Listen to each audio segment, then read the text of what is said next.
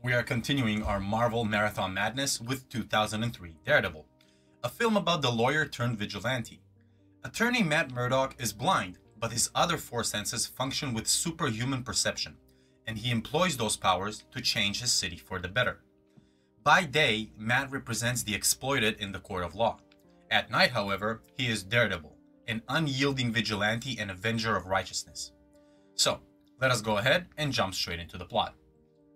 As a child, Matt Murdock was blinded by radioactive waste shortly after witnessing his father, washed-up boxer Jack the Devil Murdock, extorting money for local mob boss Eddie Fallon.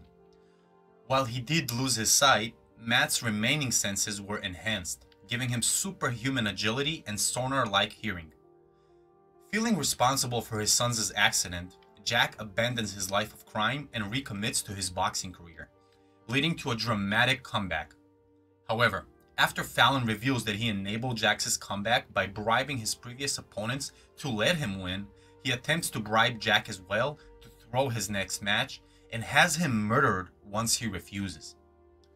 Years later, Matt's day job is as an attorney in Hell's Kitchen with his friend Franklin Foggy Nelson, providing legal representation pro bono to clients whom he believes are innocent. By night, however, Matt fights crime as the costumed vigilante Daredevil. Ben Urich, a reporter who chronicles Daredevil's exploits, attracts attention for a series of articles on the Kingpin, an underworld figure who allegedly controls all of New York's organized crime. Now, unbeknownst to Urich, the Kingpin is Wilson Fisk, a brutal mobster who possesses as a legitimate businessman. Later on, Matt meets Elektra, a woman skilled in martial arts, unaware that she is actually the daughter of Fisk's lieutenant Nicholas Nachios. Later, when Nachios attempts to end his relationship with Fisk, Fisk hires Bullseye, a hitman with superhuman aim, to kill him. Bullseye then steals Daredevil's baton and impales Nachios with it, killing him and framing Daredevil in the process. Afterwards, Urich deduces that Matt is Daredevil after realizing that he disguises his batons as a white cane. Believing Daredevil to be responsible for the murder, Elektra gears up to take revenge. Meanwhile, Fisk assigns Bullseye to kill Elektra, who tracks Daredevil down and challenges him to a fight before incapacitating him by stabbing him through the shoulder. Daredevil then tells her he did not kill her father, but Elektra does not listen until she unmasks him and realizes it is Matt. Moments later, when Bullseye tracks them down, Matt watches helplessly as Bullseye kills her.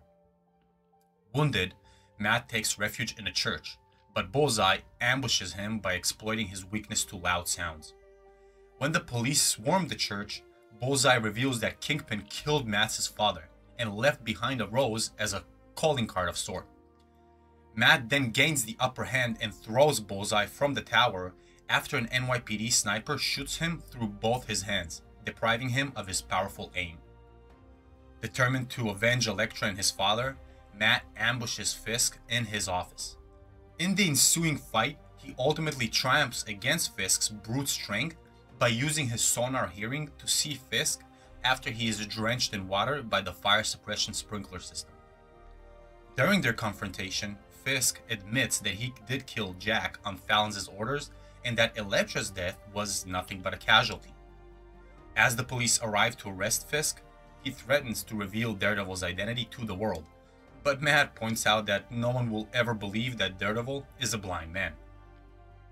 Sometime after Elektra's death, Matt visits the roof of his apartment where the two of them first kissed, and unexpectedly finds Elektra's necklace with her name engraved upon it in Braille, hinting that she might still be alive. Urich prepares to publish an article revealing Daredevil's identity, but decides against it at the last minute, finally accepting that Daredevil's efforts have helped the city. He exits his office into the night outside and sees Matt on the rooftop, saying, "Go get him, Matt," to which Daredevil nods his head and takes off, leaping off the building to pursue his nightly crime-fighting routine. In the final scene, we see a wounded Bullseye waking up in a heavily guarded hospital room, aiming at and killing a fly with a syringe needle. Now, this was an interesting representation of the titular Marvel hero. Apart from one very cringy, dense battle scene, the movie is quite entertaining, although it does not make a whole lot of sense, even in the superhero genre. Daredevil is an incredible character, and unfortunately, the film does not manage to fully bring him to life in a worthy manner that befits this hero.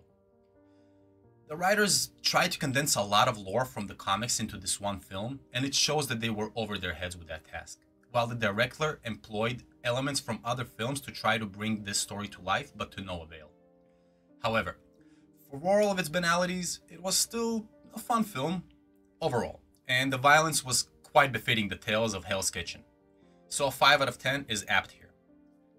Now, the next video I will cover is 2005 Elektra, and following that will be 2004 The Punisher.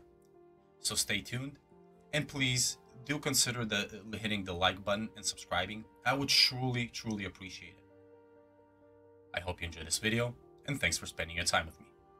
Until our next adventure, y'all stay classy.